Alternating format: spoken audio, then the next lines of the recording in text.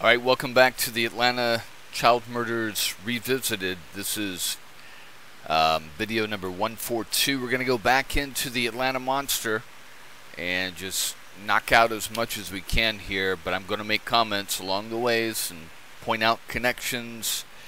And I mean, you can go listen to all this on your own time, okay, if you want. If you don't want to listen to me, that's fine, but you're not going to get my commentary and you're not going to get my connections. So I've read over everything that's out there, watched all the videos, and I put it together, my friends. And as we go along, I point out the connections and other information that they don't present here. Like I said, Payne Lindsay, he does a good production job, but highly naive, especially in the beginning. Eventually, I think he comes around, he gets it. But, you know, he'll tell you that he's playing this game, but you can tell that he's being coy, but you can tell he's kind of, you know, just going along with whatever the latest information that he has and not using his cognitive reasoning skills, I guess you could say. But anyway, he's a young guy. He hadn't been around, so we'll give him that. All right, here you go.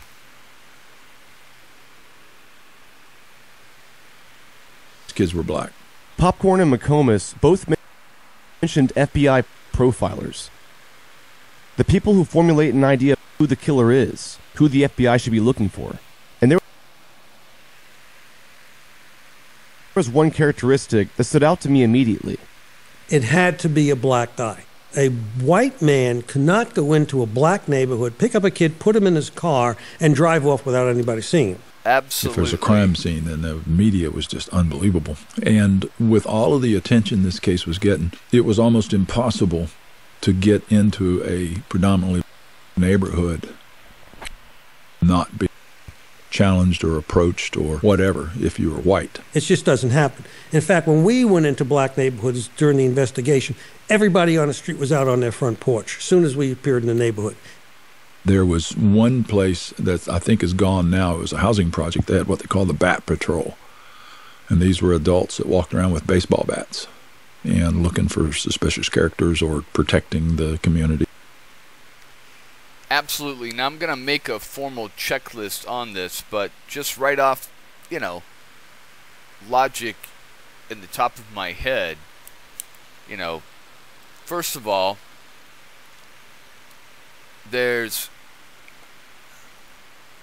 alright, so before we get back into the video, this section they were talking about just reminded me of things I've been talking about, and I finally just decided to make a list of it, okay? And so you're going to hear McCormick say, we couldn't figure out how he was getting him in the car. They figured out it had to be a black guy, but they couldn't figure out how the guy is getting him in the car, okay? And this is why they put down those statements when they're interviewing Wayne, when he talks about how he does trying to put together a group of kids. He puts out flyers, stuff like that, and then that set off alarm bells, because that's how you know, you put your brain together, and then, you know, these questions right here that I have, you have to answer them. Why is he doing it? How's he selecting the victim? How's he locating them? How's he getting them in the car? Okay. How's he approaching them without them running off? How's he getting them to stay in the car and not bolt? Why is he killing them? All these things. And when he started talking about Nova Entertainment and this audition for the new Jackson 5, that set off alarm bells for the FBI. And they're like, that answers those questions, because in their back of their mind, there's all these questions right here that I have. So I haven't put them in the form of questions, just put them in statements. So we'll just start off at the beginning, because all this is kind of a summary of what I've been saying and what everyone else is saying. You'll hear them say it in different ways, but everyone is thinking the same thing. In the media, in the mayor's office, in the police department, in the, these community groups are trying to figure out, do we give them whistles? They're teaching kids how to, resist, with karate, ligature strangulation, how to get away from that, all these different things. But in the combination of all this, this is what's happening. These are the questions that are coming up. So, first of all, the selection of the victim. Is it random? Is he just driving by and picking up some kid? No. Why, he's putting out these flyers, but why is he doing what he's doing? Is he angry at himself? Is he angry at the community? Is it anger towards something that happened to him? Is he just some opportunist that's killing kids for snuff films? Is he killing these kids because they're threatening to tell? I'm going to tell my mom, I'm going to tell the police what you've been doing to me and these other kids. Oh, really? Okay. Are there other things? Is it Wayne Williams is into the horoscope thing with his Gemini? Maybe it's some kind of, astrological dating or something like that. I don't know. I mean, I don't believe that kind of crap, but just because I don't believe something doesn't mean someone else doesn't believe it and follow it, or is it just random, and then how is he locating the victims? Well, we know he's putting out flyers, okay, he's putting out radio ads. Again, how's he affording that? He has no money, no job, his parents are bankrupt. He's doing these auditions. Once they call in, he's selectively selecting mostly boys, young boys. He's probably asking them their age on the phone. He's doing these auditions because I believe that he's screening them for his portfolio, for his snuff films, or for his, his fly-in clients, or his local clients that he's pimping them out, possibly. I don't know. And then, of course, once he does the audition, he's got their name, he's got a photograph, he's got their age, he's got their address, he's got their phone number. He's probably asking them where they hang out, the boys' club, the game room at the Omni, all these kinds of things. That's where he knows how to get them later. Because you don't want to have them come to the audition with the parents, or come to the audition and they've told the parents, and then the kid ends up dead. My kid went to this audition at the studio in Buckhead with this Wayne Williams, and now he ended up dead. Oh, mine did too. So he has to do once he's made contact, he has to make some kind of separate contact that's not connected to Nova Entertainment or anything that's going to come back to him. Okay. Let's see now. Once he's done the audition and they've gone their merry way, because like I said, we see that that Larry Peterson, once a kid is killed, he's gone to the home and looked through the clothing in the hamper and found out that some of them had fibers from Wayne Williams' house, but he doesn't know it's Wayne Williams' house. He just checks the clothes that they wore before they got killed, and then came home and took off and put on new clothes, and he finds these same fibers, but he doesn't know it's from Wayne Williams' house. Okay? He just knows it's probably the same place or murder or crime scene, but he doesn't know where that's at. Okay? So, how's he making contact? There's some kids that got phone calls. Okay? They got phone calls, and then they got on their bike or they ran out the door. Okay? There were other kids that were just hanging out. Other kids that were hiding at the game room at the Omni. Okay, I'm trying to think of other different situations. Yeah, we'll have to go back, and I think that's one of the most important things is where we Alfred Evans was at the theater there on Peachtree Street. That's an area where Wayne Williams is hanging out. This other kid was with his girlfriend, and they went to the first victim, they went to the skating rink at Greenbrier, and then supposedly went to a party. But what happened to the girlfriend? When did she separate from them? Okay? So there's something there that they really need to dig into the stories about the last person to see them and when the last place and time they were seen. Okay, like Darren Glass got off a bus at that intersection of 2nd and Glenwood and Memorial. And then another person saw a guy fitting Wayne Williams' description with a blue car and grabbed a kid, took him out in the woods with a gun. He heard a shot, brought the kid back, and he was limped over and threw him in the trunk. So there's lots of different things that are going on there, but how's he contacting them? How does he know they're going to be where they're at and not with other people? Okay, like Aaron White. They saw Aaron White over at the store over there. Okay? So a lot of them, like I said, I think it's just Wayne Williams.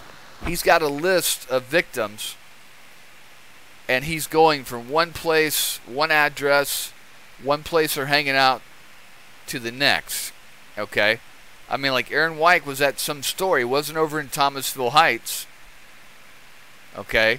Patrick Rogers was at the bus stop. He wasn't at his house. Okay? Lee Terrell was at a convenience store up the street from his house. So how does Wayne Williams know to go to these areas to pick these kids up? I think he's just roaming these areas, and when he sees a kid that he recognizes in these areas, that's when he stops and approaches them. Okay? And so what if he does see them?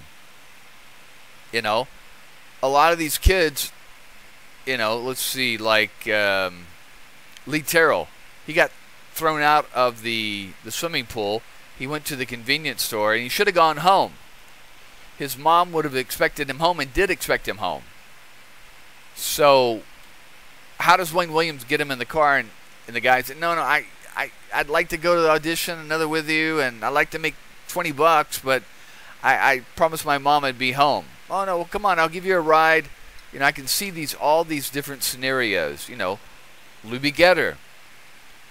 We have an actual witness to one of these enticements, because that's what it is. It's an enticement. How do you get them in the car? Once you found them, now you found them, how do you get them in the car? Okay? So it's like a mousetrap. You can build the greatest mousetrap in the world, but if you can't get the damn mouse to go in your trap and the gate closed, boom, it's a useless mousetrap. Okay? So what is the enticement? Is it, hey, I'm just making up stuff here, so, hey, Lee, we did this audition. We want to get you back in for another audition for some recording so we can sign that contract, okay? Well, my mom expected me at home, and I can't really go right now, but hey, I'll give you $20. Here, get in the car. We'll go tell your mom where we're going. We're going to the studio. We'll run by, tell your mom, and then we'll go to the studio, okay? So he's deceived them to get them in the car. Okay? Or he's, hey, I'll get you an ice cream. Or, hey, your shoes look kind of worn out. I can probably buy you some new shoes, too. Okay? And he's groomed them. He's taken them after audition. He's taken them for ice cream, or because the owner of the studio said that he would give some of the kids rides home sometime. So he's grooming them. He's taking them, they're window shopping. Hey, look at those nice shoes there. Well, if you do this or do that, I can probably get you some shoes here. And so he's groomed them along the way into doing sexual favors or whatever the extent of what he's doing. Okay? So that's the deception. He's got him in the car now. So let's just say, for instance, Lee Terrell. He's got Lee Terrell in the car. He starts driving, and then Lee Terrell looks out the window and notices, hey, we're not going to my house. Where are we going? Oh, I got to go by this store real quick and get something. No, I gotta get home right now. My mom, she's expecting me. I'm going to be in real big trouble. So that's a problem right there. Okay?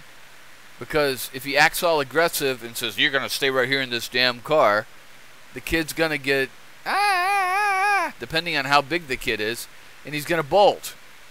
So you got to have some way of keeping them in the car, because if it's just him, like with Aaron White, there was 2 people. With Mathis, there was 2 people in the car. Okay?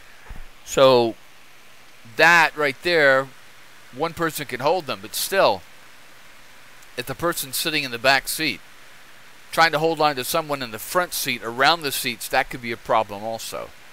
So he's either, hey, you want some beer? Or, hey, you want a cola? He's already got it laced with drugs, and they do that, and then, boom, they're out. Or he's got chloroform because this other kid said that before he got out of the car, Wayne Williams put this cloth in front of his face and it smelled funny, and he was able to get away. So that could be a problem right there too. One thing they don't talk about is, I wonder if the doorknob, if he's removed the doorknob, and says it's broken on the passenger side, okay? Or maybe maybe he's got these automatic locks, and then he's removed the lock part, the little tab that would stick out, so the kid can't lift that and open the door and get out. Or maybe he's fixed the door, or once it's shut, he can't get it open again. But that's going to be hard to do because he can't get the door open in the first place. I'm sure there's some way he's done something to keep them in the car, because once they start heading back to the highway or to his place, the jig's up. The prey starts to realize, just like that rat in the cage, okay, and I hate comparing these victims to rats, but I'm just saying, if you don't shut that gate, like in that movie, the Lion in the Darkness with the lions, if you don't shut that gate, that lion's going to bolt and get out of there. It's the same thing with these kids. The kids are going to figure it out, and they're going to bolt at the first intersection, which is what I think happened with Aaron White. Because right there, right above where he's at, there's a big intersection just a few feet away. So I think what happened is they picked him up once he realized he wasn't going home, that something's not right. He bolted. They chased him. He didn't realize that the bridge, okay, below wasn't just dirt on the other side of that railing, like it was just right down, where the road's at. He didn't realize, because it was dark, he didn't realize that it fell to the train track. And so they tried to get him. He climbed up on that railing and then fell. He thought he was just going to hit the dirt on the other side, but he ended up smacking his head on the railroad trestle. And so they drive down and they double check to make sure he's dead. But that's a great risk there. Someone can see that, But I don't know. And then, so there's some suppression that didn't work. Like with Luby Getter, he's in that car in Wayne Williams' lap while Nathaniel Cater is driving, and they're at that cemetery, and that woman and her husband see them struggling Wayne Williams is struggling with the kid, struggling to keep his wig on. And see, what that tells you is that Wayne Williams is using different disguises. He's got his glasses on, he's got his glasses off. He's got a wig on, he's got a wig off. He's got his hat, baseball hat on, he's got his baseball hat off. He's got different color baseball hats, different color jackets, okay? He's got different people in the car with him. He's got different vehicles that he's using, okay? So he may pick up a victim in one vehicle and deposit the body in another vehicle, okay? That's just standard, you know, that's just standard situation of stuff you're going to do. You're going to change up your look, you're going to change up your vehicle, you're going to change up your dress. So, and then the killing of the victim. Is it all force to get them there, or is he enticing them with money to come do what they think is going to be another nude film or nude photo shoot, and it turns into a snuff film, or just he's just killing them out of anger? Something's going on there, okay? And I don't mean to be gross, but with the ligature strangulation, he's definitely behind them, okay? And since they don't have their clothes on, it's probably some kind of anal sex or something like that that's going on. And then when they're not, and he's filming it, maybe Nathaniel Cater, James Comento, Jimmy Ginn, you know, Jimmy Ray Payne are filming it, who, you know, or even Homer Simpson. Even Homer Williams is filming it. Who knows? And I don't mean to be gross, but we have, you know, we're all adults. This is what happens. These things are happening. These things happen. And, you know, this is probably what's going on there.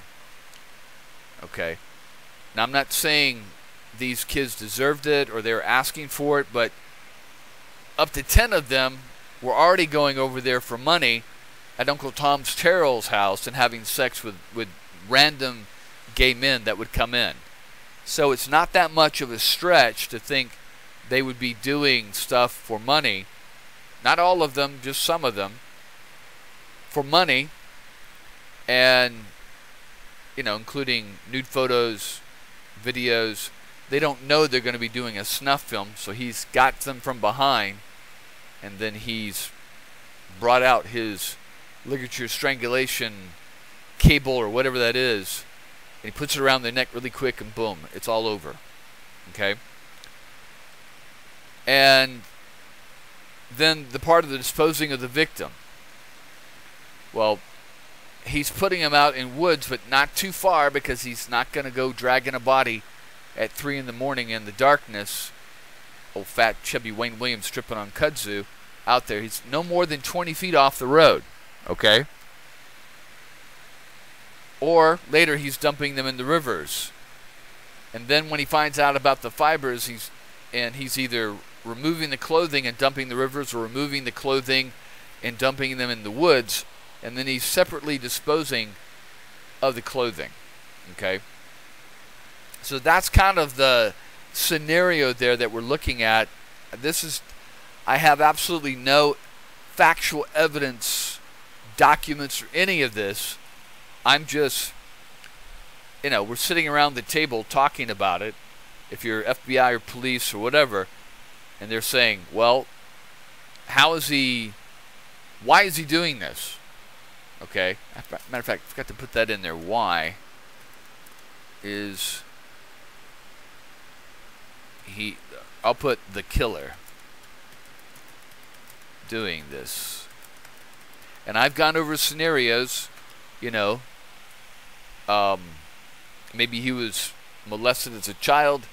Maybe it could just be as simple as Homer Williams beat him too much and brought out a lot of anger that he didn't have any way of expressing, so this is his expression of that. I go for someone in the community molested him when he was a child, and then now he's older, now he has the power, he is not the victim anymore, he is in control, because that when you listen to Wayne Williams, that's all you hear about, him being in control. Okay, and that's what happens. People that are victims, okay, if they don't get professional help, they will become abusers. People that are abused will become abusers. That's how the cycle continues, okay? Unless they get some kind of professional help. So I think that's probably what we're dealing with here, okay? Now, he'll never admit that because he'll never want to be from a position of weakness. This is why he gets angry about people calling him a homosexual, okay? Because in the society of that time, a homosexual is a limp wrist, kind of high, a weak person, okay? And, not in control. They're on the receiving end, okay? And Wayne Williams is definitely never going to be on the receiving end anymore.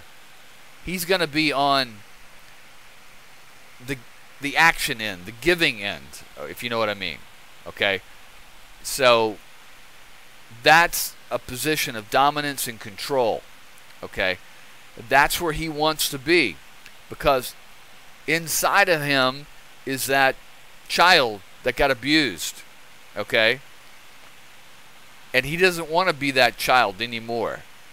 He wants to be in control, and this is his way, a sick way, of being in control is by killing other children. He can't go back and kill the people who abused him, so now he's going to kill their children, okay? That's how he's getting back at this society, because he's killing their children. Instead of killing them, the people that abused him, he's killing their children and making them suffer. We're all, 500,000, 2 million of us all living in terror 24 hours a day. Every time you walk out that door, you don't know who that car approaching you is. It could be the killer, I'll tell you the truth, I had nightmares. I had anxiety when people would drive by as I'm walking home, because I stayed late for chorus practice or some play, and having to walk that mile or two home, 30, 45 minutes. There was a lot of anxiety. Every time you heard the tires, going across the gravel, slowing down behind you, you instantly turned around and looked and got ready to bolt. So that was his power, okay? The terror was his power. He inflicted all kinds of terror, just like Charles Manson did on the white community in Los Angeles, the rich white people that rejected him, okay, and sent him to jail. He turned their kids against them. This is what Wayne Williams is doing. Some segment of the black community, okay, abused him and misused him. And this is his way of getting back by killing their children and by terrorizing them, that they'll never know who it is. They'll never be able to find him. And he's standing right beside them. He's at their funeral taking photos. He's standing by the police listening to the latest news about it. He's standing next to the news reporter as they're talking to a family member. This is his way of compensating for what happened to him. It's revenge for his childhood trauma.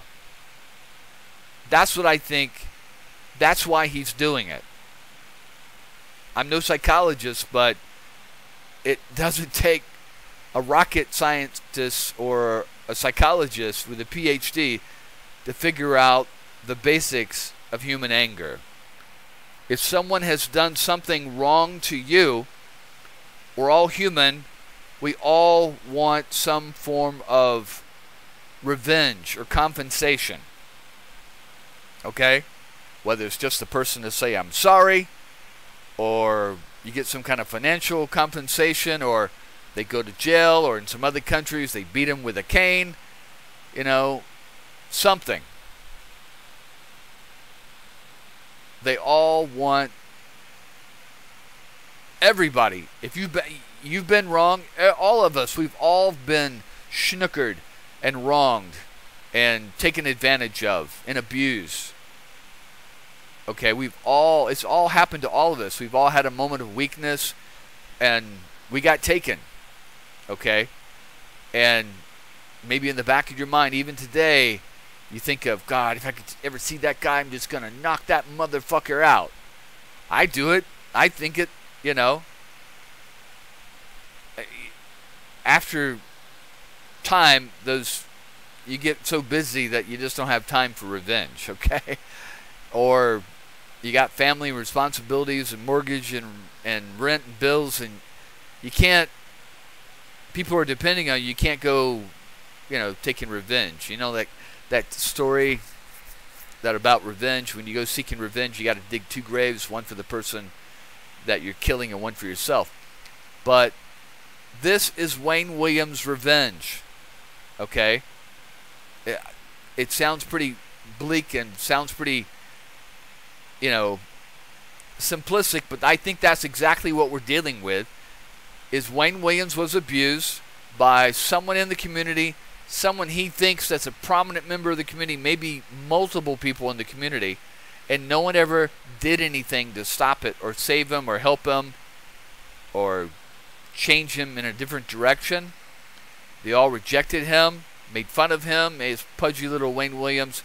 He's got, you know, Coke bottle glasses, and he can't play sports, and he can't play dodgeball, and, you know, all he does is read his damn books all day. Poor little Wayne Williams.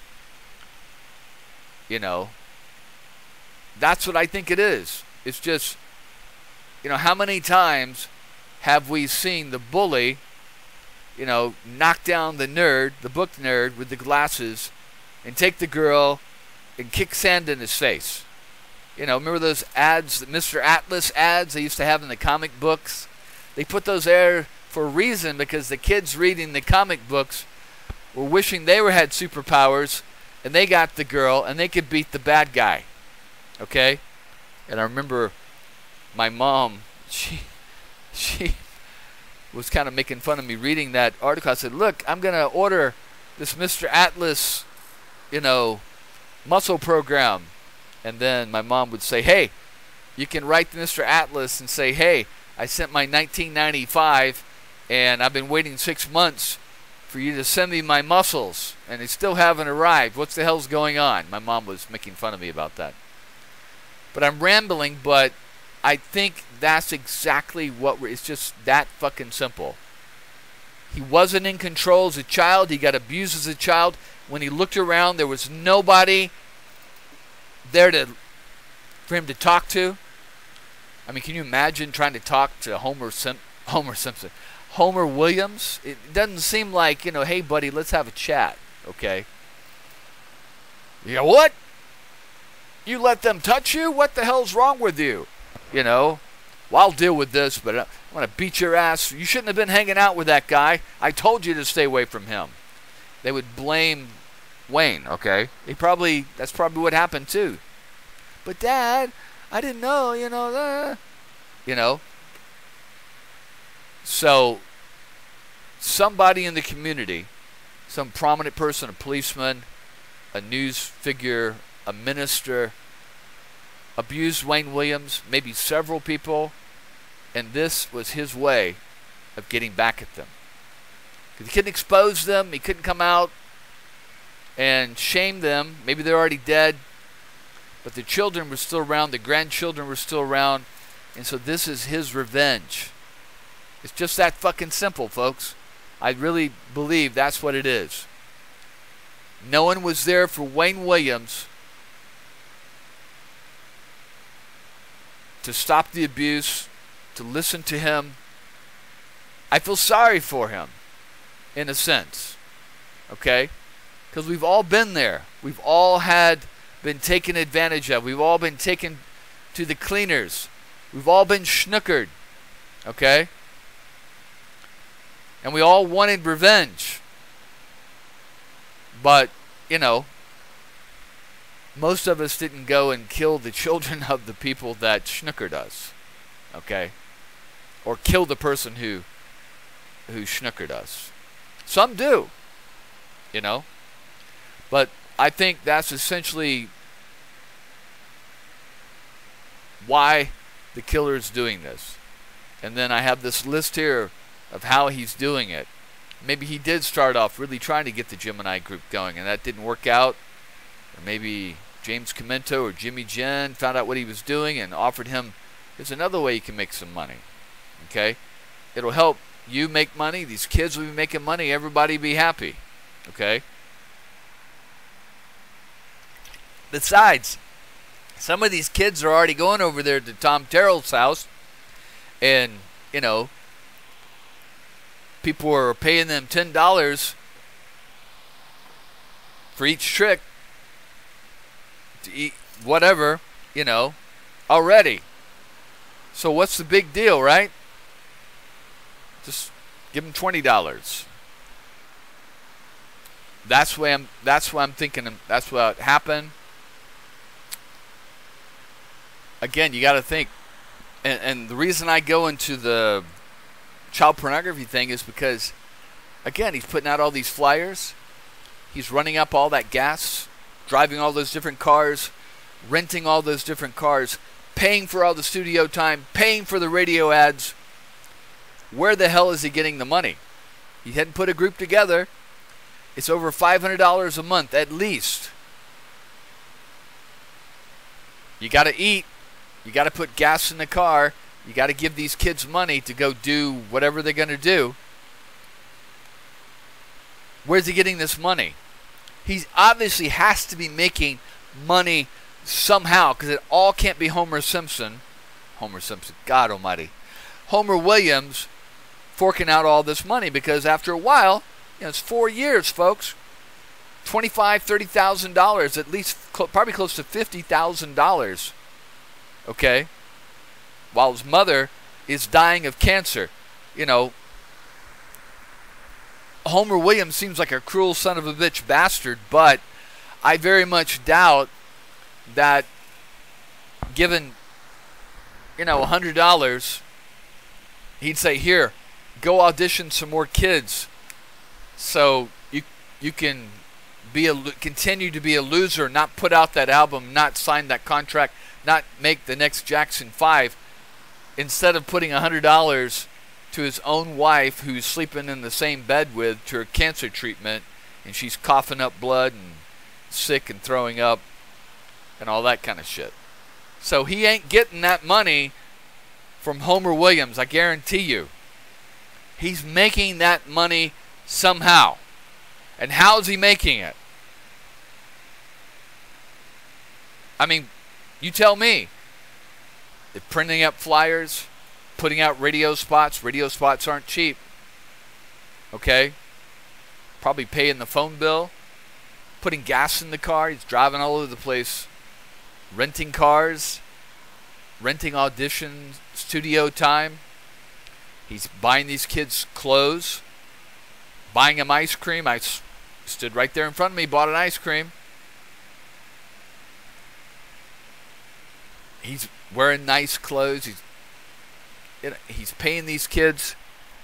He's got to be getting money somehow. And there's no way in hell, when his mom is dying of cancer, that Homer Williams is going to be putting out $500, $1,000 a month, and then have to go home and sleep in the same bed while his wife's coughing up blood and throwing up, dying of cancer. There just ain't no fucking way. Okay? I'm just being honest, folks. You know? Oh, well, here, like I said, here's $100 so you can keep being a loser and never put together that Jackson 5. And meanwhile, your mom's dying because, you know, of cancer, because we don't have any money for that. Doesn't make any sense. So he's making money somehow. I'm proposing, because all these things are Jimmy Jen and Michael Thevis, and it's related to the porn industry, and piggybacking along with that is the child pornography. So it's got to be how it's happening. That's what I see. I mean, just think about it logically. There it is. All right, so we're going to go back to this. I have rambled way too long here. All right. For the next 8 weeks, Blue Apron is teaming up with Whole30. Their menu will feature 2 Whole30 approved recipes each week, like Mexican spiced barramundi with avocado and kale and sweet potato salad. Blue Apron delivers fresh, pre-portioned ingredients in step-by-step recipes that can all be cooked in under 45 minutes, and is all designed by Blue Apron's in-house culinary team. And right now, Blue Apron is treating Atlanta Monster listeners to their first 3 meals, a $30 value, with your first order if you visit blueapron.com/Atlanta. So check out this week's menu and get $30 off with free shipping at blueapron.com/Atlanta. Again, the reason why I don't skip over these ads is because, as much as I don't like this whole Atlanta Monsters stuff, I've learned stuff from it. Maybe you're learning something from it. I've got a lot of names from this. So Payne Lindsay has done the work, just naively, and they deserve to be compensated for the money and the work they put into this. And the way they do that is by the advertisements. So that's why I let them run, not skipping ahead of them, letting them run so they get credit for that. So go shop at Blue Apron and help them out. That's blueapron.com/Atlanta. Blue Apron, a better way to cook.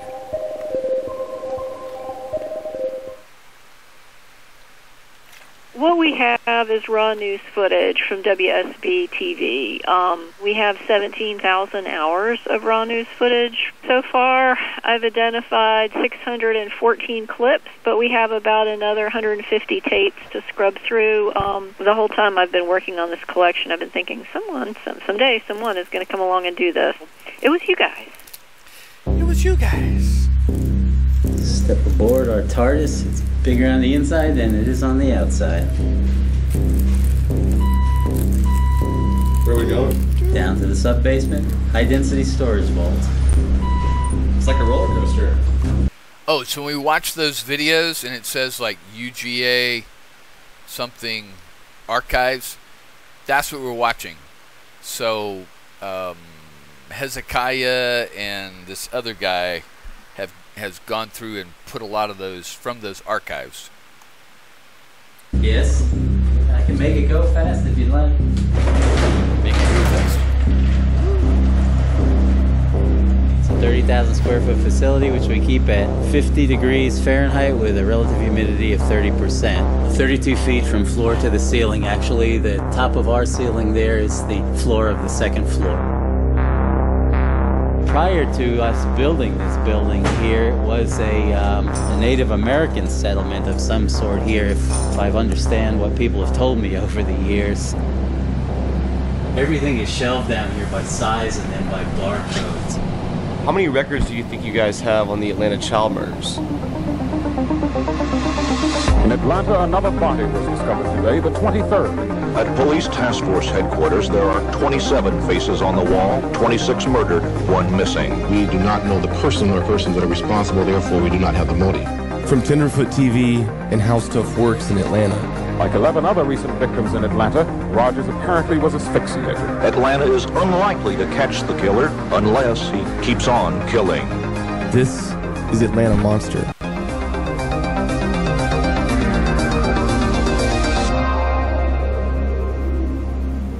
Sketching back then wasn't what it is today. I mean, some of these sketches they come out with are better than photographs. Back then, you worked with what you had, and it was a pretty good sketch. We had a composite of it, of who this guy would be. What did it look like? Do you remember? Well, it was a black male with bushy hair. I remember the composite sketch very well. This is a folder of paperwork I kept from my time as administrative coordinator of the Atlanta child murder cases. It was an animosity between the local police and the FBI. One of the main things was the mayor, Maynard Jackson. He says, I want every living FBI agent. My police department is basically incompetent and they can't solve it. We need the FBI to solve it. So he threw his department under the bus. None of us want to get involved because it looked like just a local mess. And we're going to read FBI memos with letters specifically from the city of Atlanta, Mayor Jackson saying exactly that. that he doesn't understand why the FBI can't involve. Is it because of black kids? You know, is this Carter administration is heartless to black kids being murdered?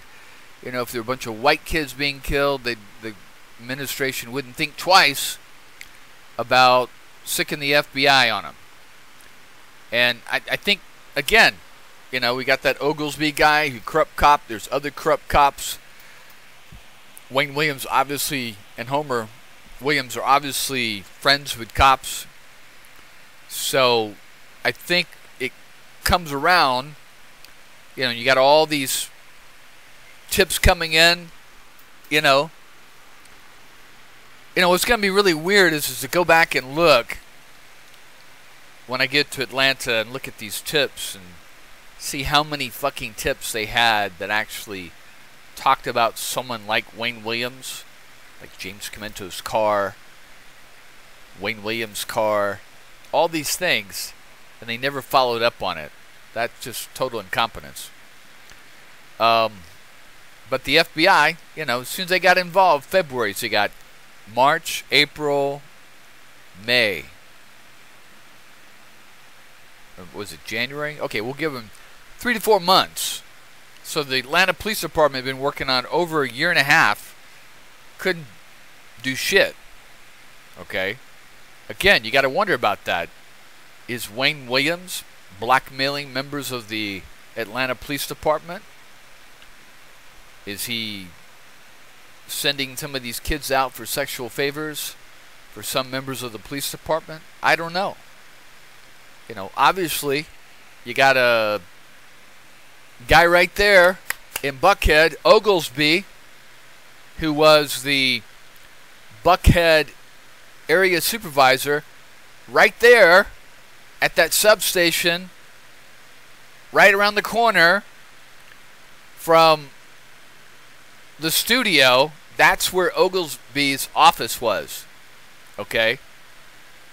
Right around the corner from where the kids are. Right down the street from where my mom's working. Wayne Williams is doing all this right under the nose of the police.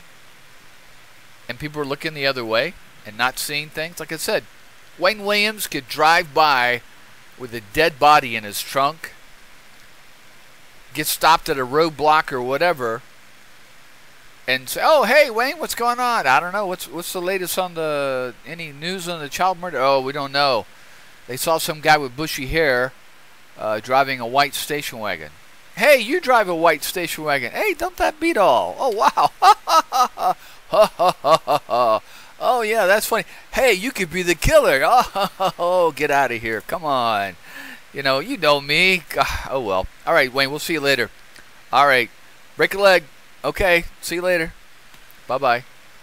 Drives off with Nathaniel Cater's body in the back of his station wagon.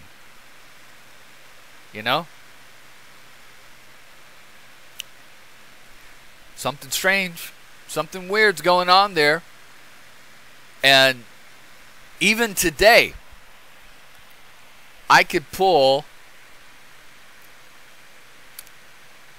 type in the words corrupt police officer, Atlanta, Georgia, and I would find, I guarantee you, matter of fact, let's do it right now. Let me see what I find here. Hold on a second. Here we are. So, this one, a single call led Atlanta broadcaster to police corruption. Keith found clear evidence of corruption. In July, he broadcast the first of his findings on air. A Roswell woman was arrested and jailed after officers. And then you got that, of course, Dorsey, who killed his rival, then tried to kill the news guy reporting on it. Okay. Then you got this cop in Clayton County, the sheriff there. Corrupt Atlanta police officers leak audio. This is June 5th, 2023. On the Rashad Ritchie morning show, shocking audio alleging 3 Atlanta police officers admitting law enforcement illegally targeted people. Officers busted in police corruption case. This is May 30th, 2021. Wow, it's worse than I thought. how many of these damn former Atlanta police officers, this is the U.S. Department of Justice, sentenced to prison, 2013. It goes on and on. 10 Metro police officers face corruption charges, 2013, in Atlanta. I mean, my God, folks, how much is this shit do we have to read to realize there's a problem? Here's 1995. Nothing erodes public confidence like corrupt police officers. 9 law enforcement officers sentenced for protection racket. August 6, 2014, 10 years ago. There you go, folks. 2010, Atlanta. I mean, are there? I hate to say it, but are there any police officers in Atlanta that aren't corrupt now? Or did they somehow get them all? You know? And, you know, that story about the rotten apple, you throw that rotten apple in the barrel, it's going to spoil the whole bunch. You could have a good, clean barrel of clean, washed, disease-free, bug-free apples, but if you put a rotten apple in that barrel, it's going to corrupt all of them. So this is what Mayor Jackson was dealing with, okay? So he had to bring in the FBI. But, I mean, we got problems in Portland, where I live, but I've never seen anything like Atlanta. But Atlanta's just like any other city, you know. But Portland and Eugene and Seattle and Tacoma and those places up in the northwest there, Honolulu, got the lowest crime rates in the country. They have a lot of community policing. I'm not saying they're perfect. You know, they just sent one guy to prison in Los Angeles, or not, in Honolulu or something like that, right? And we definitely have our corrupt police, you know. But, you know, Atlanta, I don't know. It takes the cake. And it didn't seem that bad when I was there, but I'm sure it was just as bad. I was just a teenager and wasn't paying attention. You know, you don't get to be the murder capital of the country in 1980. That's where 79, 80. That's where we were. For no reason. You know. But, you know, Atlanta's no different than any other city in the U.S. All right, we'll keep going. This is Jim Procopio, but he goes by Popcorn. Give it a fresh look. He worked for the FBI alongside Mike McComas during the time of the Atlanta child murders. Mike actually introduced me to him. You'd probably be interested in talking to Procopio. Yeah, Popcorn's a good guy. Now, if you can get into his treasure trove, he's got boxes of stuff. Popcorn dealt with all the records and files in the FBI. And just like Mike McComas, he stressed the importance of a composite sketch they received early on in their investigation from a kid who told police that a man had tried to abduct him. Well, it was a black male with bushy hair. I remember the composite sketch very well. After interviewing the kid, they were able to form a detailed sketch of the suspect, a black male with bushy hair. After only a few minutes with Popcorn, you get the impression that this guy doesn't forget a thing. And it goes back to another cultural, socio-economic. The thing, though, about that sketch, if it's the sketch that I've seen, and there were several sketches, I've seen photos of the headquarters, task force headquarters, they had probably 10 different sketches up on the wall. But the one that I saw didn't look like Wayne Williams at all. He had bushy hair, but it wasn't Wayne Williams, you know. And I don't know if this is the one they're talking about. You'll hear McComas say that he drew glasses on the sketch and it looked just like Wayne Williams. Well, the one I saw didn't look like Wayne Williams at all. And another thing, if that's how they got the sketch, then that goes against the MO, the modus operandi. Remember, we just went over how he got him in the car. Wayne Williams wasn't, and all these kids that got killed, never just drove up to someone randomly and pulled them off the street. Okay? Now, there are a few stories, but most of the kids that he killed, he already knew them. There were fibers on their clothes at their house, in the dirty clothes. People had seen them with Wayne Williams before. They know that the kids went to an audition, or they know that the kids were going to go see some guy about getting in the music business.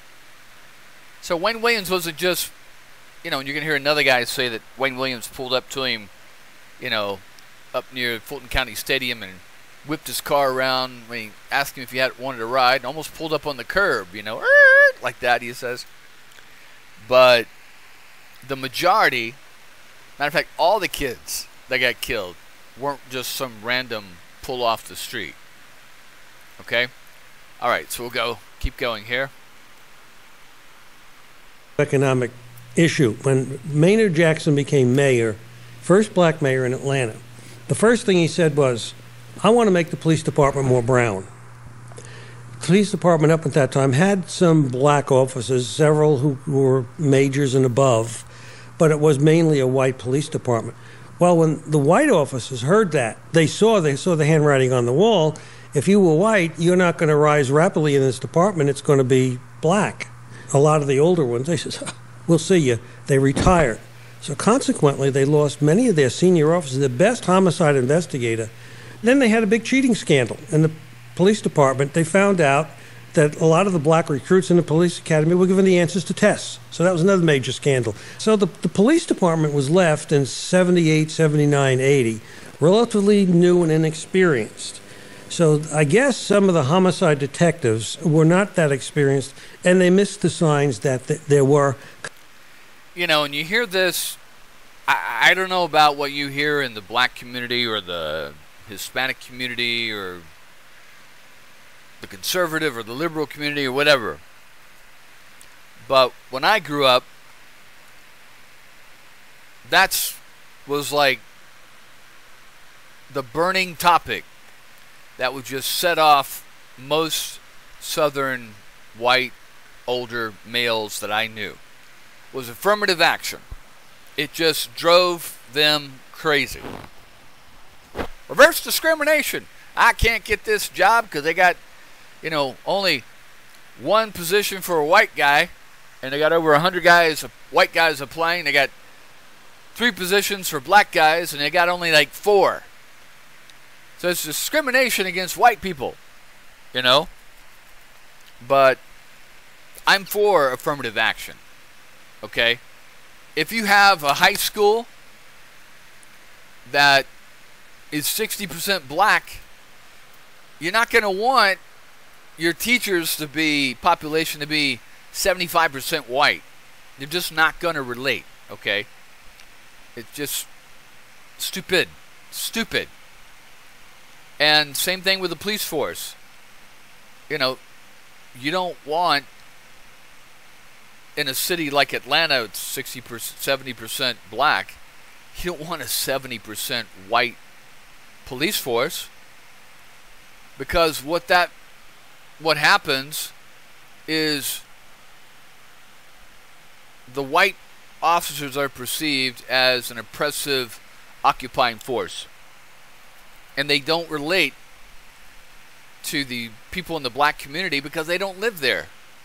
They go do their job, they beat up a few people, they make a few arrests, they maybe shoot somebody, and then they go back and they live in Kennesaw, white, suburban Kennesaw, Roswell, whatever, and they develop an attitude that, oh, it's back into, they're hunting. They're not serving, they're hunting, okay? Whereas a black officer is more likely to know the people that he's dealing with, okay? Hey, Jimmy, I know you. What are you doing hanging around these bunch of losers? I'm going to tell your dad next time I see him. They're going to church with them. They live around the corner. In Portland, and almost I think most of the police communities in Oregon, if you're an officer in Beaverton or Portland or Gresham, you have to live in Beaverton, Portland, or Gresham. They used to have that. I don't know if they have that anymore, but I think that's a great idea. You have to live in the community you serve. Okay? You have more at stake if you live there. Okay? Hey, you can't be doing this here because this is my home. My kids go to school here. I live here. Okay? Whereas, fuck, I don't care, a bunch of goddamn maniacs and drug addicts and losers. I'm going to shoot a few, beat up a few, and then go home to my safe little comfy home apartment in the suburbs, right? So when you're involved in the community and living in that community, much more likely to give a damn. Okay? And it's the same thing in Israel. The reason why no one will ever defeat Israel and no one will ever defeat the Jews, and people just don't understand this, is that we have no place else to go. Between the terrorists trying to kill us and rape our women and chop the heads off our babies and burn people and murder people, between them and my family is me with a gun or a tank or an F-16. We got no place else to go. This is our home, so we're going to fight for it. So you can't lose. The Arabs can send wave after wave after wave. This is why 6-7 million Jews can take on what? 300, 400, half a billion fucking Arabs and never lose. Is because our back is at the sea. Our back is at got our children and our grandmas behind us, okay? So we're not going to lay down our guns. We're not going to go your way. We're not going to get tired.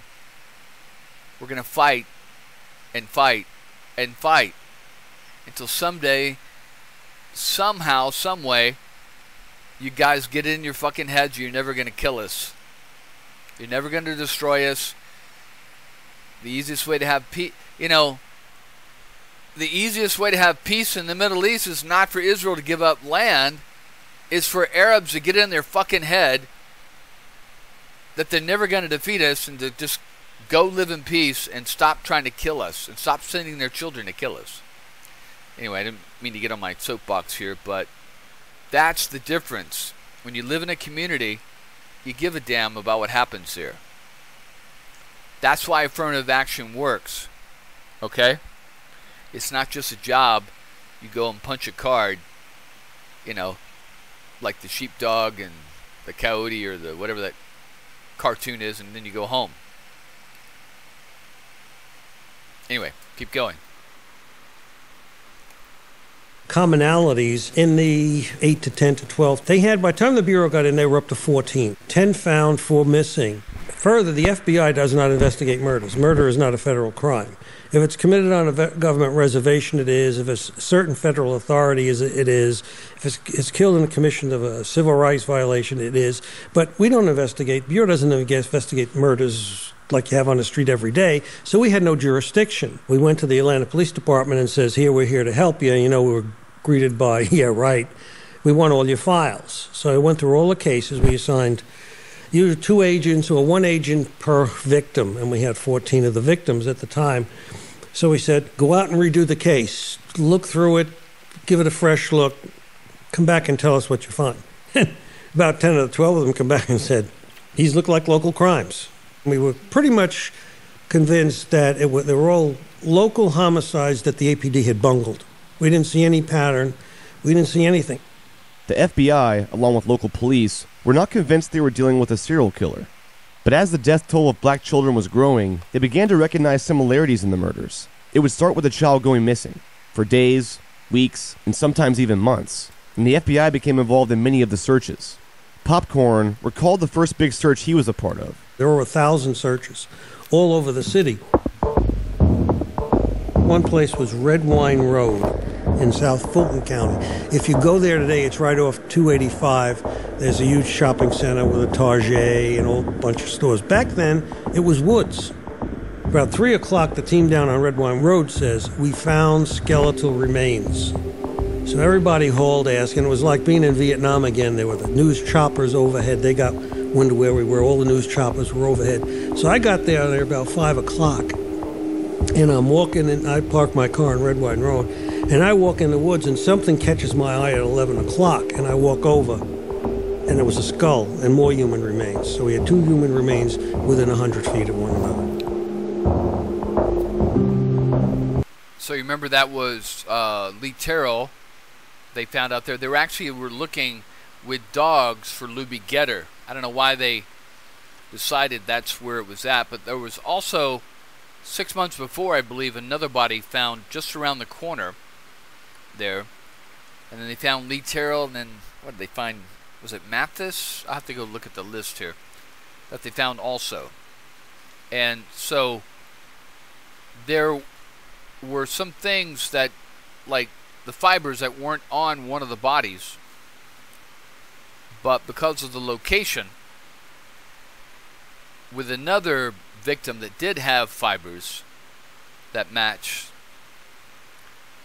that's how they were able to link that other victim there. And this led to one of the most bizarre episodes. About 100 feet below both bodies, we found a Playboy magazine. It was that week's Playboy magazine. It came out that Wednesday. This was Friday. So we found the Playboy magazine, and there was a sticky substance between the pages. I'll let you decide what that was. So we immediately fantasized, investigators. The killer came back, came down here to the site of the murders, masturbated, then took off. This is key evidence. We packaged it up, raced it out to the airport, gave it to the captain of a Delta jet heading for Washington, D.C. An agent picked it up as soon as the plane landed, rushed to the FBI laboratory. They gave it to a lab. They developed prints and identified the sticky substance. We didn't have any of the prints on file. So we sent it to the APD to look through their files. Within an hour, they identified the print. So we went in, we arrested the guy, we searched his house. We brought him to the bureau, we polygraphed him. He passed the polygraph. "What the hell were you doing down there?" He says, "Well, my wife just had a baby. I went down there that afternoon." Now, every suspect, the Saunders, this guy, Uncle Tom Terrell, the pornographers down near Lakewood,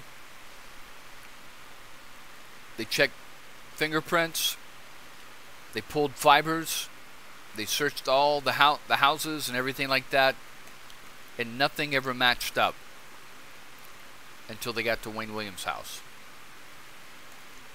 during that time, we were part of the Vice President George Bush's task force. Everything I wrote went to unit chief at the Bureau, went to the director, to the Attorney General, to George Bush. George Bush read it. So the one thing he asked us was, "Please don't tell my wife." We said, "You goddamn idiot.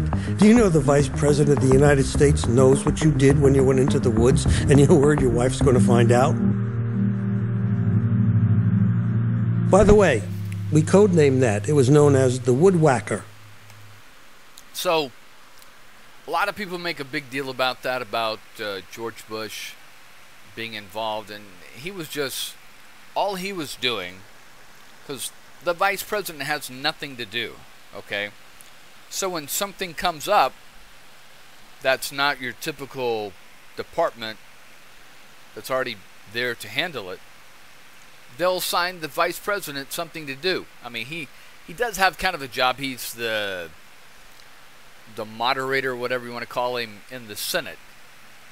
And he casts the the tie vote or whatever, the tie-breaking vote and stuff like that. But the rest of the time, he doesn't have anything to do. He's just being briefed, just like the president. He's like a president in training, a president in waiting. Okay? So they gave him this job, just like Biden. When Biden was vice president, guess who they gave the job of, running around with all the money, checking out the money for the bank recoveries and the economic recovery. They signed that to Biden, because Biden's been on all these fucking committees. He knew everything. He'd been around for 30, 40 fucking years. So he knew how things work. He's on appropriations committees, banking committees. He knew all, he knew all these things. He had all the experience in doing that. That's why I laugh when they talk about, Biden's senile and doesn't know anything and shit like that. I mean, shit. Biden's probably forgot more than 10 Trumps combined. He's probably lost more brain cells and forgotten more than Trump could ever imagine. Biden's been on the Foreign Services Committee. He's been a big supporter of Israel for 30, 40 fucking years. Appropriations Committee, the Military Committees, Intelligence Committee. He was on the Judicial Committee with when they had Clarence Thomas and Anita Hill. He's seen it all. He's been briefed with all of it, And then also he was the guy that handled the money for Ukraine. Obama used the money as a whip. Reform, get your corrupt oligarchs out of there. We're not going to give you any money. And that's what this whole, that Republicans tried to make it into, some kind of scandal with Burisma. But it was really Obama saying, look, we're not going to give you any goddamn money if you keep having these corrupt oligarchs. Anyway. But Bush didn't have anything to do. And Reagan wanted to keep track of what was going on, but he couldn't take the time every day to read everything. So he had Bush read it for him. And if something came up that they needed to comment about, he would bring it to the president. A lot of people didn't know that George Bush and Ronald Reagan had either breakfast or lunch every day together. And they would just informally talk about shit, okay? And something explosive like this, could affect everything. And so that's why George Bush was reading it. All right. Popcorn's first big lead went nowhere. Popcorn had found the bodies of 11-year-old Christopher Richardson and 11-year-old Earl Terrell. Christopher had been missing for 8 months, and Earl had been missing for 6 months. To me, on the surface, these cases seemed open and shut. A Playboy magazine with semen on it was found near the bodies, with the suspect's fingerprints on it. But after an extensive interrogation, the suspect passed a polygraph test. See, that doesn't make any fucking sense. You got 2 bodies that you obviously have. You can do sexually whatever you want with them, but you go and get a Playboy magazine and you masturbate in the Playboy magazine. But you've got 2 children, you could have done whatever you wanted to with them. So it's obvious to me that the Playboy, and there was a Gallery magazine there also, and Shotgun Shells, weren't related. If you see this dead end, there's a lot of people dumping shit. Grass clippings, furniture, trash, tires, dead bodies, Playboy magazines, stuff like that. That's what people do at these intersections, these dead ends. They drop shit. And a lot of these places you see where these bodies are dropped are places just like this, okay?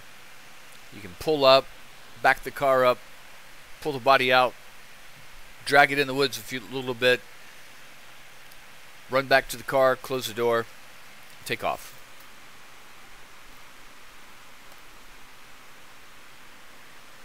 And despite all the bizarre circumstances, the FBI was convinced that this man was not involved in the murders, so they moved on. Both Popcorn and Mike McComas told me that when the FBI got involved in these cases, there was an extreme tension brewing in the city of Atlanta. Of course, the blacks wanted it to be somebody white, and the whites wanted it to be somebody black. And I can't speak for the rest of the Bureau, but my partner and I, Larry Ellington, we talked about it a lot.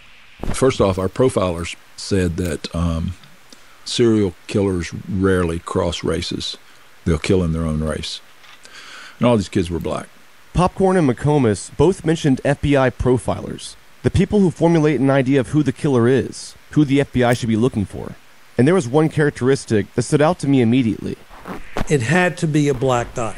A white man could not go into a black neighborhood, pick up a kid, put him in his car, and drive off without anybody seeing him. If there's a crime scene, then the media was just unbelievable. And with all of the attention this case was getting, it was almost impossible to get into a predominantly black neighborhood and not be challenged or approached or whatever if you were white. It just doesn't happen. In fact, when we went into black neighborhoods during the investigation, everybody on the street...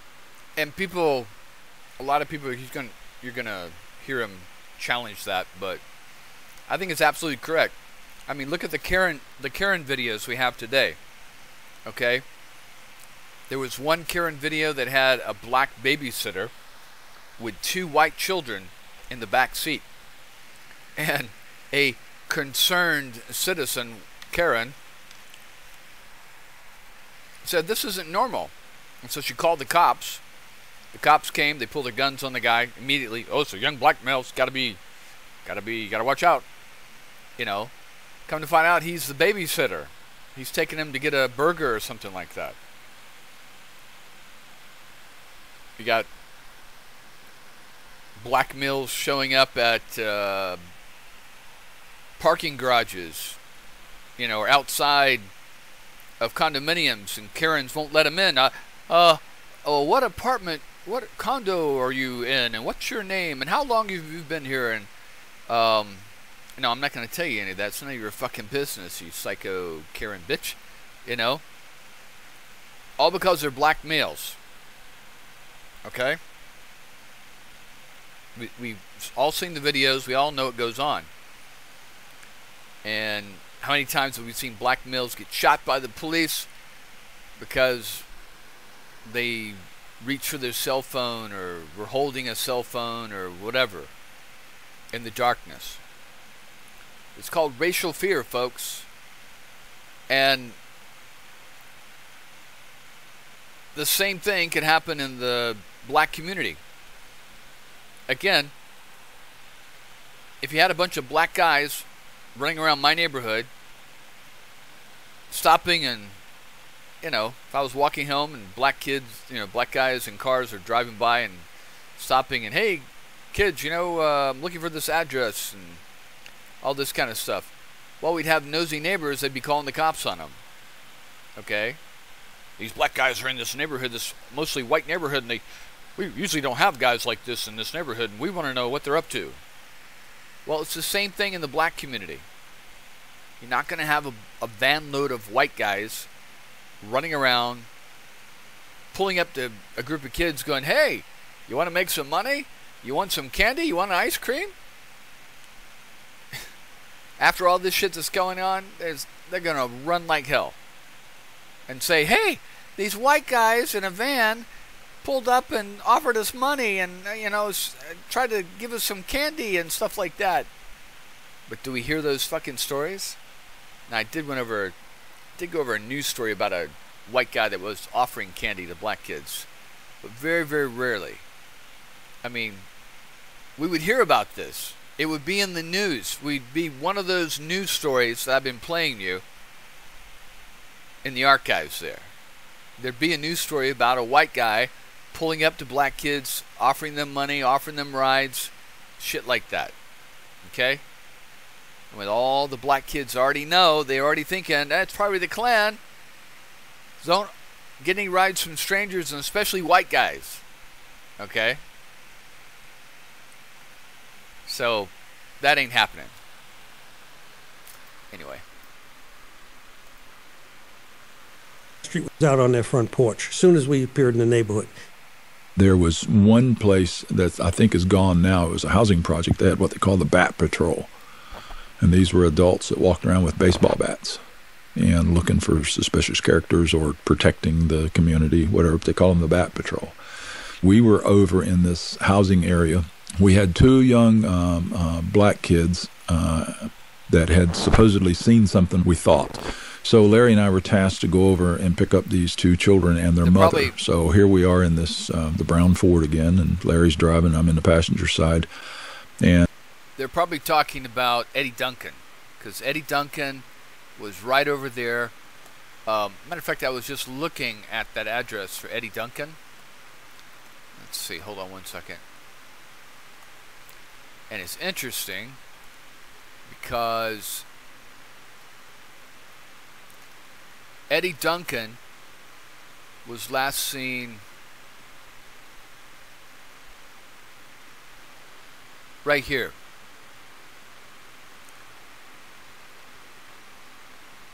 Yeah, is this Mills? Yeah. This is Techwood. Eddie Duncan was last seen like right here. And what I find interesting is that actually no, it's right here. He was last seen on the corner right here.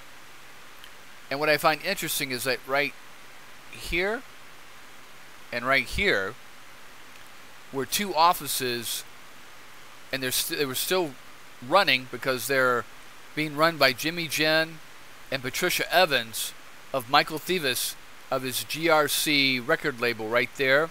And then he had an entertainment label right there. Eventually the IRS comes and, grabs these offices and sells off all the equipment and stuff like that in it. But at that time, Eddie Duncan was last seen right here. That was the last place he was seen, a block away. I found that interesting. I was like, no fucking way. Another one I found that's interesting is that, you got the FBI, which is right there. Yeah. There's the FBI, and right up the street, like 4 blocks, 3 blocks, 4 blocks, is the Roxy, where Wayne Williams and Nathaniel Cater is seen holding hands. So literally within minutes walk from the FBI is that. And then also I'm finding in this area here is where Michael Thieves' office was. Original lawyer's offices were right in here in this area, and of course his office hold on one second. Yeah, his office was right there, and the studio was up on Simpson where my mom used to work right there. And Simpson right there. And it's literally like 2 blocks from the other offices right there. Alright, anyway, keep going. And we have the mother sitting in the middle and the 2 black kids in the back seat near the windows. And 2 young boys, and I think they were like 10 or something, 8, 10, 12, I don't know, somewhere around there. And we didn't get 2 blocks before we were boxed in by about 3 or 4 different police cars. And we weren't proned out that it was coming to that before we finally got them to look at our identification. Hey, we're FBI agents. See, what's happening is the news playing, and it's got any information, contact the police, the FBI, whatever. People are calling the number. They're sending out, well, can you come into the office? Well, I don't have any transportation. So, I mean, it's really not that far. If you go Techwood, there's the FBI office right there. Boom. Straight up, boom. 5 minutes and you're in Techwood. Another thing about Techwood is that if you just go, there's Techwood right there. There is North Avenue, okay? The Sansucci Lounge is right there. Or excuse me, the Sansucci Lounge is there. Fox Theater's there. Alfred Evans was last seen right there. Wayne Williams was hanging out at the Sansucci Lounge. There's Cypress Avenue, okay? Biltmore Hotel's right there where I was at. And then here's Spring Street. Adamand's right there. And then, what was that? The Cornet? Not the Cornet, but some... Anyway, Nathaniel Cater was hanging out in some club here. So it's all the same fucking area, okay? Right there. All right. Yeah, 5th and Cypress, that's where Handcuff Man kidnapped that policeman. Right there. Okay, keep going. Because somebody had called in, there's 2 white guys with some black kids in the car. So it was tough getting in and out of certain areas, and so we were kind of convinced this guy had to be black. He had to be black. We just couldn't figure out how he was getting them in the car. Was this a skewed opinion? Coming from only white males? Was it that impossible for a white person to walk around the inner city of Atlanta in the early 80s? I don't know. I asked Eric and Jasper Cameron. They grew up in Atlanta during that time. If anything, they would know. Personally, I felt like it had to be somebody that could move around in the community. So therefore, I felt like it had to probably be somebody black or somebody who wouldn't draw suspicion. Because, you know, over there we live, a white person walking around over there, they are going to be, you know, it's going to draw attention. Because that wasn't happening then. Now you go over there, it's like, you know, everybody. But back then, nah. Even today. It would have drew too much attention. So I mean, I look like a cop. I don't mean to look like a cop, but it's just my hair is really thick, so I keep it really short because it gets really hot here. And it's like a carpet on my head if I have it, you know, if I let it grow out. I let it grow out in Portland because it would be cooler, but here it's, you know, 20 degrees fucking hotter. But, yeah, and I wear like these mirrored sunglasses, and if you see me walking down the street, you're going to say, that's a fucking FBI agent fucking cop. I don't mean to dress like that. It's just cooler for me, you know, because I'm old and get dehydrated. But, yeah, everybody thinks I'm a cop. I remember one time I was in Eugene, Oregon, and I went to this laundromat, and I'm sitting there, you know, washing my clothes, and they got homeless people there, a couple of druggies and stuff. They're hanging out in front of this laundromat, and I'm sitting there kind of close to the window waiting for my clothes to dry, and this lady, she pounds on the window, some homeless lady, and she goes, she looks at me in the window, and she goes, are you a cop? And I said, if I was a cop, would I tell you? Probably not. And I said, well, there you go. So you're a cop. And I said, you never know. You know.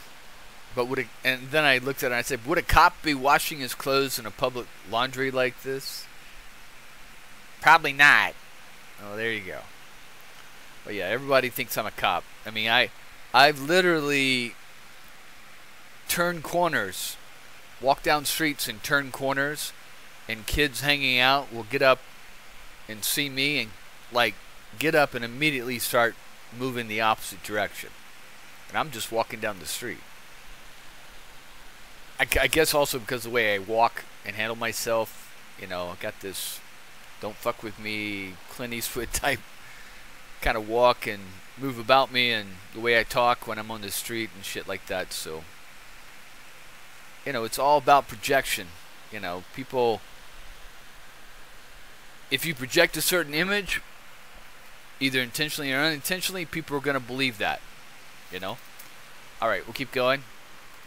I always felt like it probably was somebody who could move around pretty easy, you know, undetected, without really causing a lot of suspicion.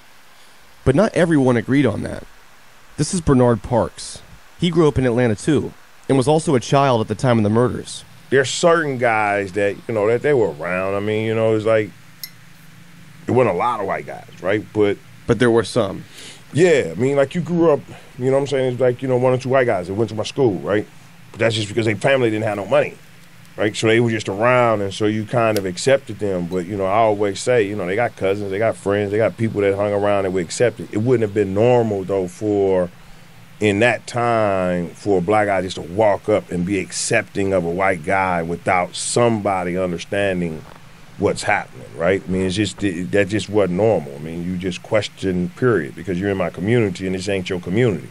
Yep. I asked Monica Pearson, the former news anchor in Atlanta. Her memory was crystal clear. They weren't looking for a murderer. They were... So I remember I was in Houston, and there's this area of Houston, like southeast, kind of a rough area. And again, it's all projection. I project myself as being a tough, badass, you know, don't fuck with me. You know, I even raise my shoulders and puff my chest out a little bit, you know. And so I'm looking for these machines, these water machines, you know. And I walk into this, I thought was a auto mechanic shop, and it was a chop shop. They were cutting cars, BMWs and Mercedes, taking off. You know, it was a chop shop, but they had the water cooler there.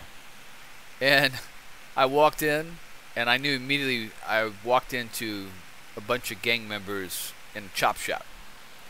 All of a sudden, all eyes are on me, and I'm like, so then what you do in a situation like that is you don't act like a badass, you act ignorant and non-threatening. So then I kind of change my mode, and I go, yeah, hey, I'm from Texas Premium Water, and we're trying to pick up our water cooler. Oh, yeah, there it is, right there. Yeah, yeah, you had it at the other office there. Did you want to keep the water cooler? Because I can change the billing to this address. And this guy, the manager or whatever, comes over. Oh, no, you can take it. You can get out. You just go ahead and take it. I'm like, oh, okay, well, thanks a lot, you know. And go over there and grab the water cooler and, you know, get out, and then my heart stops pounding like through my chest and shit like that. And when I try to be non-threatening, I love Richard Pryor, and I always try to do his impression of white people. It's so funny, you know. Hey, well, hi Milton, what's going on there? Yes, let's going down the road here, you know, and oh, gee, lordy, you know, like that. And that's the funniest thing to me. I always thought I grew up on Richard Pryor, Red Fox, Bill Cosby, you know, unfortunately. But I got to tell you something about Bill Cosby. I always remember this episode that he did back in the 70s, because we used to listen to his albums. We'd listen to Red Fox, Robin Williams, Richard Pryor, and Bill Cosby. That was like our go-to comedians right there. And sometimes that other guy, I can't remember his name, the white guy. But so I always remember this, that Bill Cosby back in the 70s was talking about the Spanish fly, and how he had read that the Spanish fly was some kind of tablet that you could put in a woman's drink, and it would drive her crazy and make her wild, and she would want you, and so all he thought of when he was a teenager was getting a Spanish fly. Ooh, Spanish fly, woo, gonna get lucky, yeah, you know. You just put it in the drink, you'd see these advertisements, you put it in the woman's drink, and she'd drink it, and all of a sudden she's all over you, and she's taking off her clothes and all this kind of stuff, and we thought it was funny, you know, at the time. But then, it's weird how things change your perspective depending on what's happened, right? You know, oh, run, OJ, you know, that's cool, but then when he's running from possibly murdering his wife, then it changes the whole perspective of that, right? But with Bill Cosby, the Spanish fly thing, now that we know what we know, all these victims, he was drugging them and then raping them, changes the whole perspective. Now it's not funny. It's like shocking, going, oh, God, I used to laugh about that. That's, ugh. God, I'm nauseous now. I'm sick. You know? But, again, I think people, psychologically, they project out what's in their mind, whatever going on in their mind, if you listen hard enough, you'll hear them confessing or telling the truth. People will tell you the truth of how they really feel if you listen enough. Okay? And if you listen in a certain perspective, that people will always, they'll end up telling you everything. Just like with Wayne Williams. I'm sure he's told somebody, somewhere, the truth. You know? But, anyway. I made this suggestion a couple of months back that the governor should offer Wayne Williams a deal. Okay? We're going to let you out of prison on parole. Ankle bracelet. Meeting the probation officer every month, every week or whatever. Supervised housing for a couple of years. The whole thing. Drug testing, all this kind of stuff. But, or, you know, maybe in the beginning, offer him like a club-fed type thing, and then if by the time he's 65, he can get out on probation. You know, kind of a tennis courts and a private room and, you know, TV, microwave, good, better food, shit like that. But you got to come. You got to come to Jesus. You got to tell us everything. Okay? You got to tell us what really happened, what you know. But of course, you know Wayne Williams is going to lie his ass off. He's going to put it on somebody else because he didn't want to admit that he did that. But that's what I would do. I'd call his bluff. Here's your way of getting out. You're going to die in prison. Matter of fact, we're probably going to, if you don't come to Jesus, we're going to come after you on these other murders here. And you may get the death penalty. But that's what I would do. If I was the governor, I'd make him a deal. We all want to know what happened, Wayne. Come to Jesus. This is your moment. Tell us what really happened. What you know. What you did. You know, like the FBI profiler. You know, did you really enjoy it when you were strangling those kids' necks? Come to Jesus, Wayne. Cleanse your soul. Cleanse your mind. Tell us all what happened. Let these children rest in peace. Let their families rest in peace and finally have the answers. Yeah, I was molested as a kid. I never got help. I blamed the community. And I killed these kids to get back at them. That's simple. Come to Jesus, Wayne. Tell us what really happened. We'll let you out.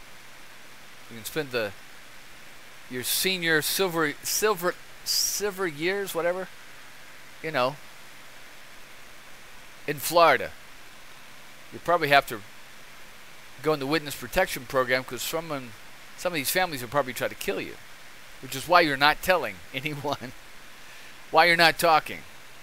But if I was the governor, I'd have him make a deal. That's what I would do. All right, that's enough for now. All right, take care.